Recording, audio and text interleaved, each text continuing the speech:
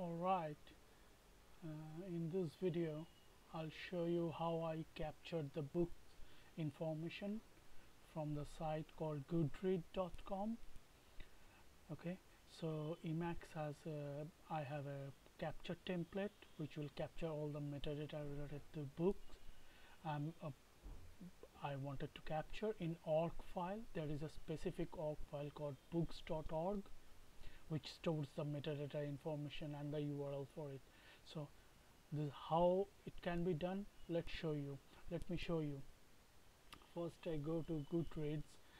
This is the place where the books are so if I copy the link of this particular book, pressing Y, look at the button, it yanked and copied, right? Then I press Mod Shift O, which asking me to Mod Shift O is Org Capture protocol shortcut key in my machine. Now at the top you can see there is a prompt called enter URL, where I'm going to insert the URL yanked on the bottom. So I press Ctrl Shift Y, so the URL get pasted on the capture template prompt. Then I press enter. Now if I go to Emacs, see there is a capture template which is waiting for my response. So here I'm going to capture the book template, so I press B and see it has captured all the metadata related to the book. All I have to do, press Ctrl C twice, so it gets saved in the file called books.org. Let me show you. Ctrl C N B. This is my books.org file. If I go to the bottom, of the file, see it is placed there. Okay,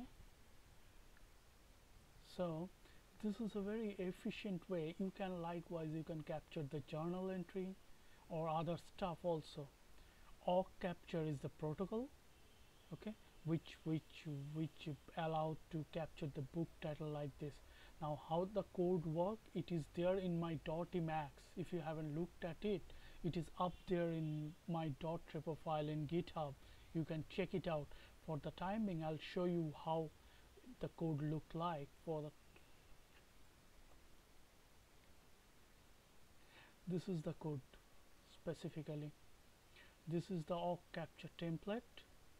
Okay, see this is org capture template. The enlisted one letter menu you have seen in that Emacs buffer. This will spit out. Here is the books related stuff. It starts from here, okay, and it is stored in books.org file. Here is the function which will call all this stuff and which will get interpolated and the information gets stored there. So you please check out my Emacs dot file which is in the dot file repository in GitHub. Okay, so this is very efficient way of capturing information in org mode of file. There are several other way you can do that. Okay, if I press just Ctrl C, you see there are different options in there. All have got enlisted there in the .emacs config file. So what I say, it can be added according to your need. You could easily extend it, but the bottom line is very efficient and very easy to capture. I hope this will help. Thanks for watching.